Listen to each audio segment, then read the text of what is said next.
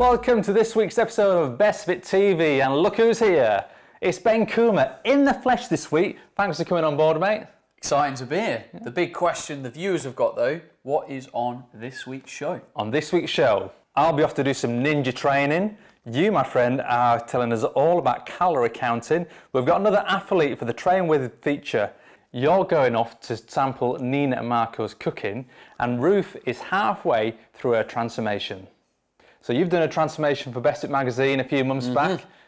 12 weeks of pain, was it? 12 weeks of pain, not quite. I always like to, in my work as a coach, show people what is possible with their diet and their training and the kind of time frame. So 3 months, I documented what I was eating, why I was eating it, the training that I was doing, and importantly, the mindset in a diet, because I want people to see that there is a lot that is possible with the human body.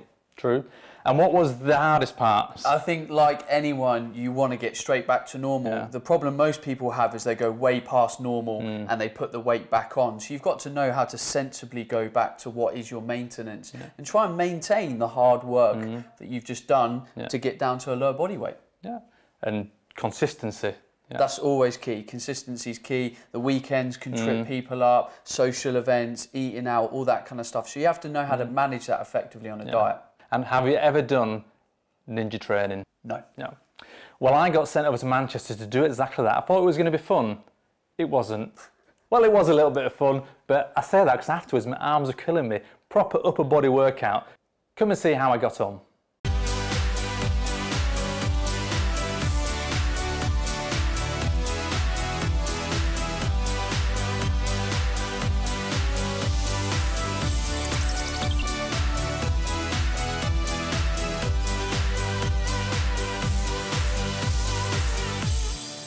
So we're at Total Ninja Manchester, the ninja training facility. You've just seen me have a go at the beginner's course, which is quite a challenge in itself. We've got Alex. I've dragged her along because I couldn't even manage this one. What's this one called? I call this the rotating cylinders, others call it the black bags. Yeah. Whatever you like, it's a bit of a mess. Show us how it's done then. Okie doke. I just can't get my head around this. Alright, so first thing you do is jump up onto the first rotating bag as high as you can. Lock your legs in nice and tight, so you've got this ankle lock that's going to hold you in place. Next thing you want to do, if you feel comfortable, is let go. Lean back with your arms, make sure the weight's resting on your shoulder, pull in nice and tight, kick off, legs locked in again, big sit up, and there you go. Had some practice. I really struggled at that, couldn't get my head around it. So that was the beginner's course. Yeah. Right here we've got the advanced course. How similar is it to a Ninja Warrior on TV?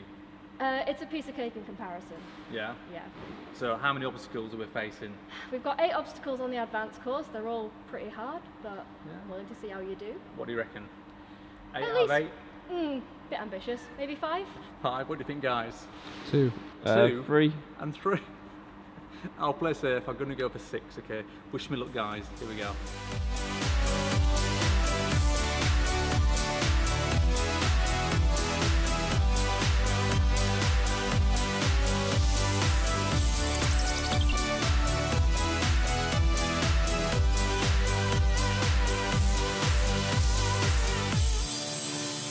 Oh, ye of little faith. I did at least 6 of them perfectly, and that was the advanced course.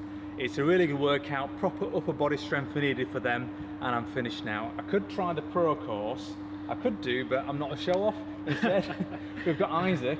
Isaac used to be a gymnast for 20 years, and he loves coming to this place, don't you? Yep. What's so great about it? It's just a good fun workout. It's just a general all-body workout, and it's more fun and more entertaining than the gym. Yeah? Yeah. And I've heard you're pretty good at this.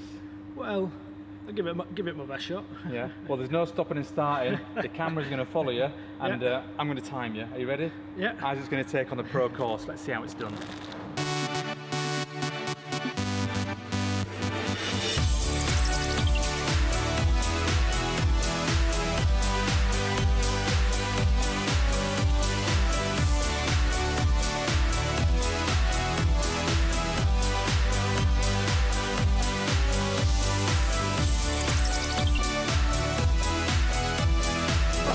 Teamwork. Let's go.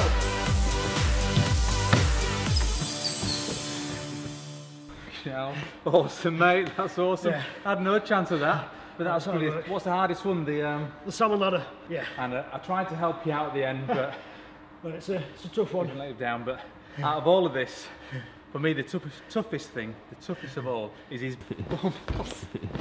Once you're in there, you're never getting out. That was a lot of fun today. See what we get up to next week.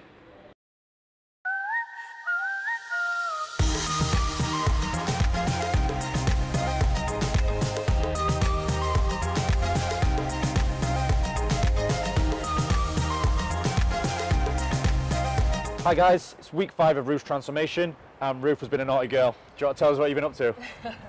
I've had a little bit of a weekend off, possibly lots of drinks and maybe a whole pizza. Look, Whoops.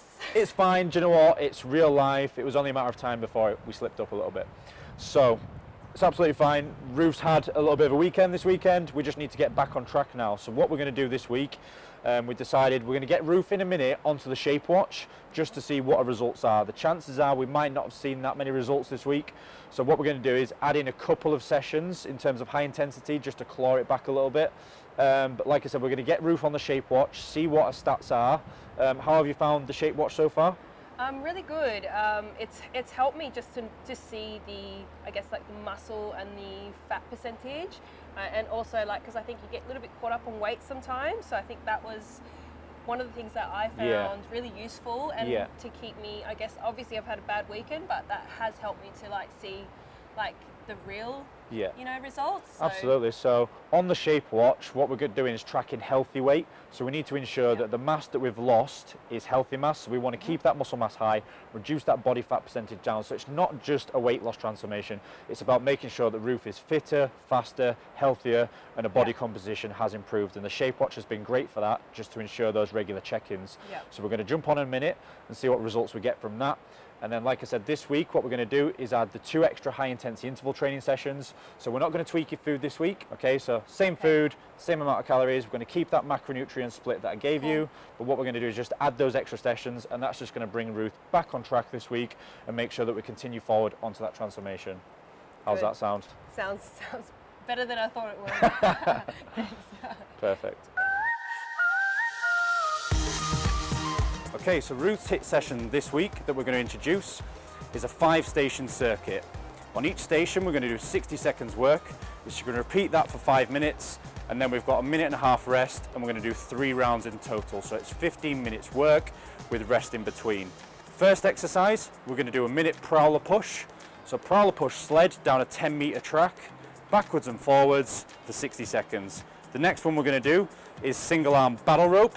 So we're going to do that, alternating arms for 60 seconds, nice and quick. Third exercise, we're going to do a 60 kilogram tire flip, 1 flip, moving around the other side and flip again. Next exercise we're going to do is a 16 kilogram kettlebell swing, making sure that the swing comes all the way to head height and back down again, nice straight back and swinging from the hips.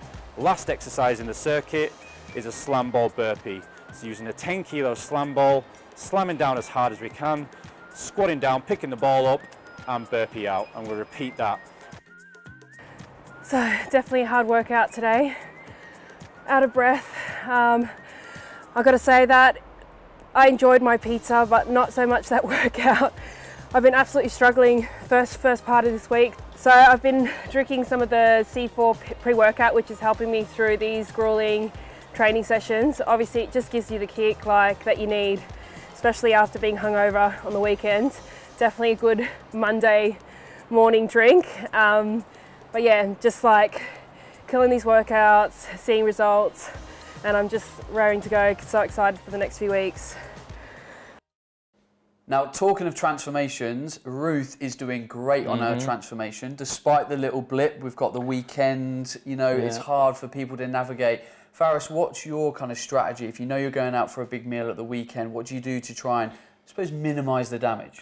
If you're going out for a big meal that particular day, if it's a Saturday, I try and get some extra exercise in on the Saturday, whether it's just an extra dog walk. And for the meal itself, I'll ditch the dessert, make sure I have a bit of a salad starter and load up on the veggies instead, rather than just going for a big gore fest of calories. And you? Yeah, I think being active is a big thing for me. I just try and eat lighter during the day. So breakfast, lunch, I'll try and keep it really nice and light, quite lean. And then when I know I'm going out for dinner, I've got a lot more room for manoeuvre. Yeah. I've got a lot more room in the tank. And it's kind of what almost grandma would do. She'd be like, oh, I'm going out for dinner tonight. I'll have a light breakfast and I'll have a light lunch. It kind of almost seems common sense, but we don't do it anymore. But with your nutrition, you need to plan. If you want a certain outcome, you need to plan for it.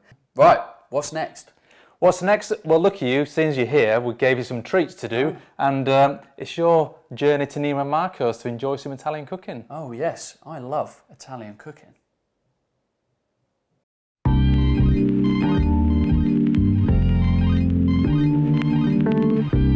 We are back in the kitchen and it's time to cook some more healthy food. I'm with Nina and Marco. We're going to be cooking some fish and some healthy food. It's ladies first, so we don't need Marco at the moment, so we'll get him back. I feel very special. You are very special. Now, tell me, what are we cooking today?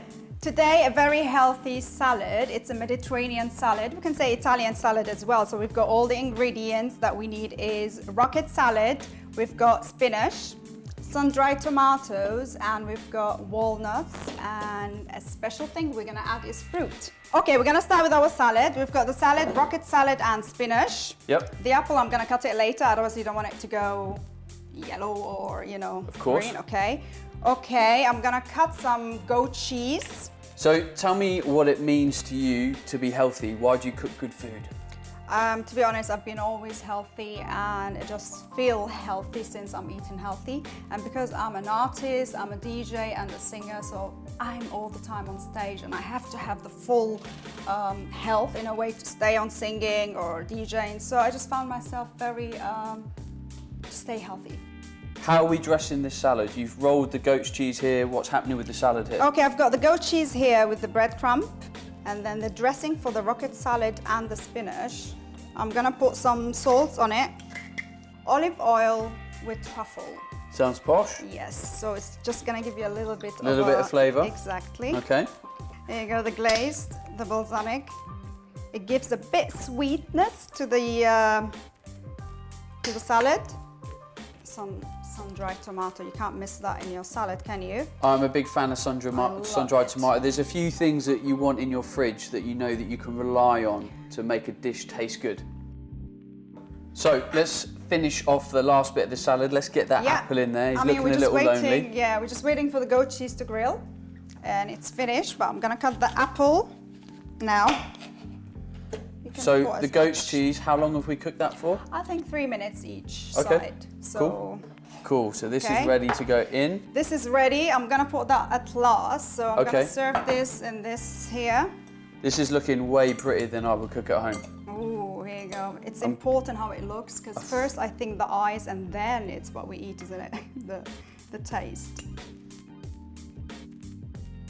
And then we've got our goat cheese. Goat's cheese. Nice and crispy and golden, ready. You can pour that on top nicely. That looks very Moorish. And everyone loves goat's cheese. Oh, I love every kind of cheese, but my favorite is goat cheese and feta cheese. Yep. So that is it for the salad. Let's get on to the fish. That means we need Marco back in the room. Yes. So we have a salad done. Now we need some fish. Marco. Here we go. I'm start again. I mean, basically you kicked me out before, right? So I'm back again. Ladies first. That's what we say. I agree with you. Now, what I'm doing, I'm gonna lay the sea bass into the aluminium foil. To cut some cherry tomato in half. Here we go. So when this cooks, will the cherry tomatoes sort of reduce down? They'll reduce down because when you close the envelope, it's going to become like a steamy room. Yep. So everything is going to get juicy and fresh. I will cut some lemon. Basically, I'll cut 3 rings or 4 rings. The lemon is very small. Because it's small, I will put 4 rings of lemon. I'll put some Italian herbs on top. Now, I got the red onion. You know, this is the trick when we cut the onion.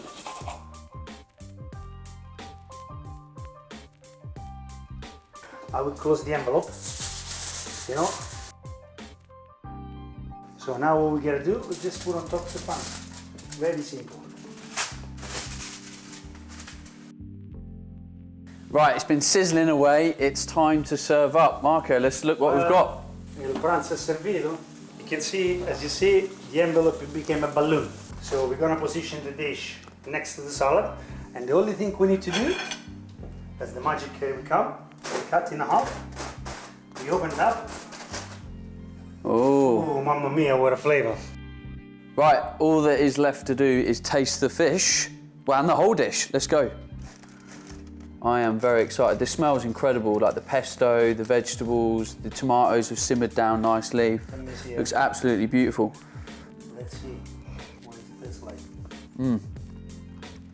I'd definitely cook that at home. It's very, very good. Yep. And you seasoned it well. You can never forget good cracker seasoning.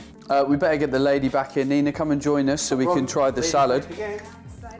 I really want to try this salad because I've been staring at it for the last 10 minutes. We should probably wrap up, mainly so I can finish eating. Nina, Marco, thank you very much for an incredible meal. If you would like to see your recipe on BESTFIT TV, then go to bestfittv.co.uk or BESTFIT magazine on social media, and you could be in the kitchen with us. Until next week, goodbye.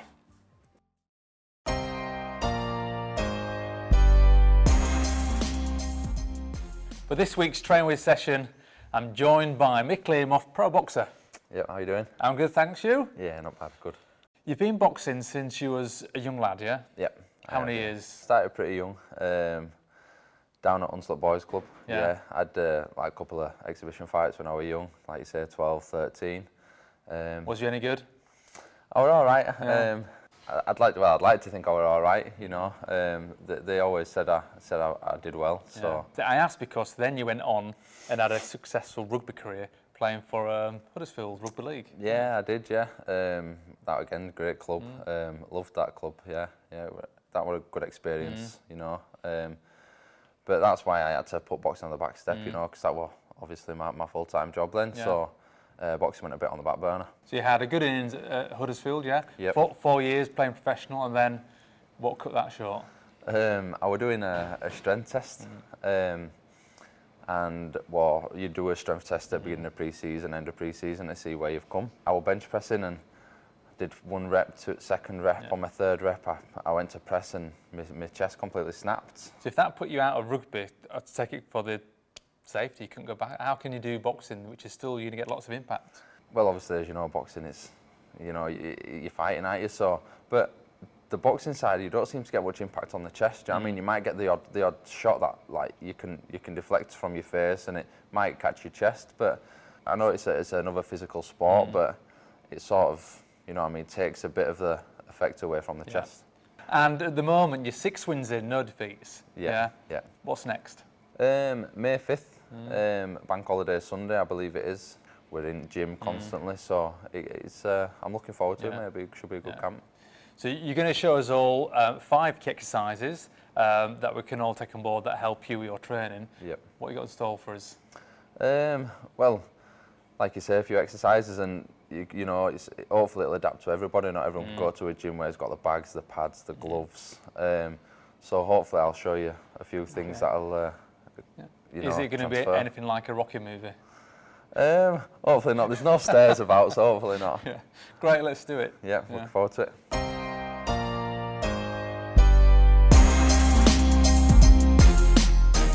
Here we go then, exercise number 1.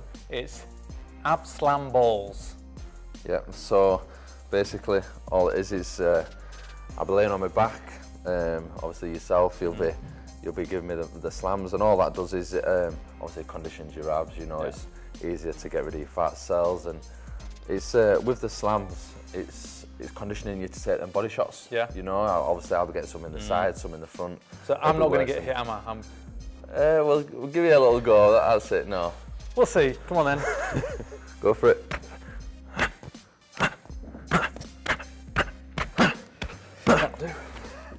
That was nothing for you, wasn't it? It's all right. I'm like, you know, workout and you're just laughing it off. Yeah? Go on then. I do it plenty of times, so. Not looking forward to this. Yeah.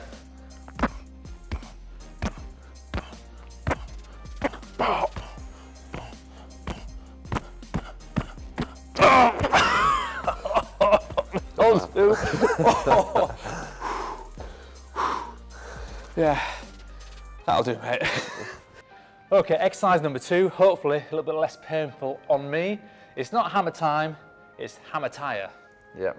So what we've got is, we've got a hammer and a tire. And basically what we're going to do is, we're going to extend, come down and hit the tire.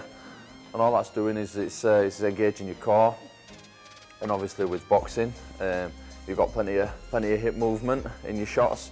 So that's just going to extend that, come down, engage your core again, hopefully bring a bit more power too.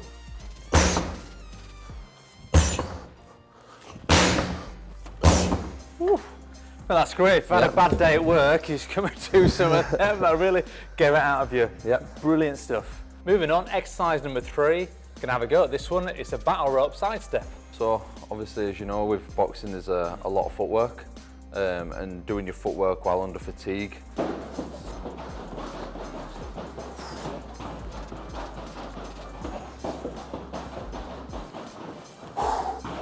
Well, you start to feel it on your legs, don't you? Yeah, you do, yeah. Yeah, it's a good one, that. Yeah, you could try that. Next thing you get the battle ropes, just do some sides, and then you get your heart rate going in your arms and your legs. Yeah.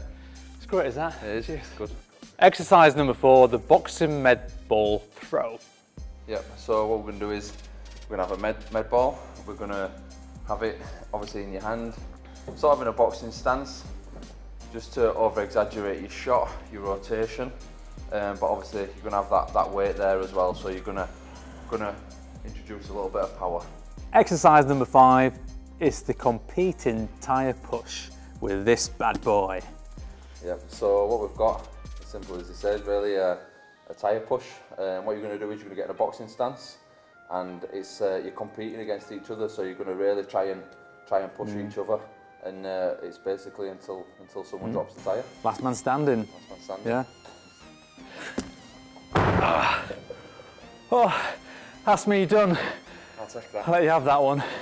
The guy's a machine, he'll keep going on for hours.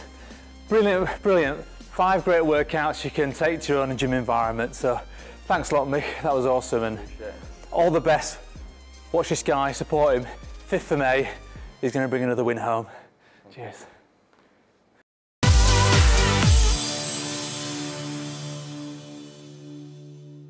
Now it's a lovely day, I'm sat outside, I've just eaten my lunch, and I'm going to put my lunch into my calorie tracking app. Now this is a very popular way to track your nutrition, to be aware of what you're eating. But in my experience as a nutritionist, there's a lot of people that are struggling to break away from calorie counting. It's causing a certain amount of anxiety because we're worried that if we don't put something in the app, we don't know how many calories it contains, we can't eat it. Now this is of course a problem. What happens when you're going away, or you don't have your phone, or you simply want to no longer count calories? Now the important thing we need to appreciate is anything that we do in health and fitness is to acquire knowledge. So if I go to track my calorie intake in my phone, I'm doing this to learn more about food. It's not just to perform the action of tracking the food.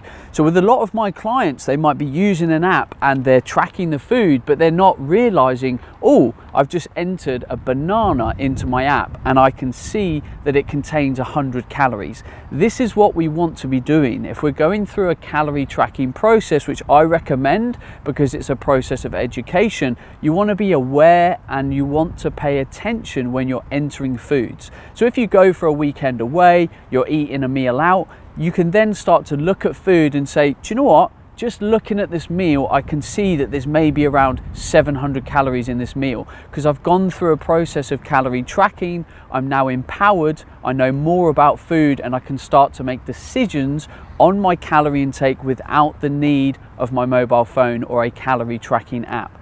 So while there is great value in being aware of the calories you're taking on board, don't let it cause you anxiety. Learn from the process of actually counting calories so that when you don't have the calorie counting app, you know what you're eating and you know that you are on track with your goals.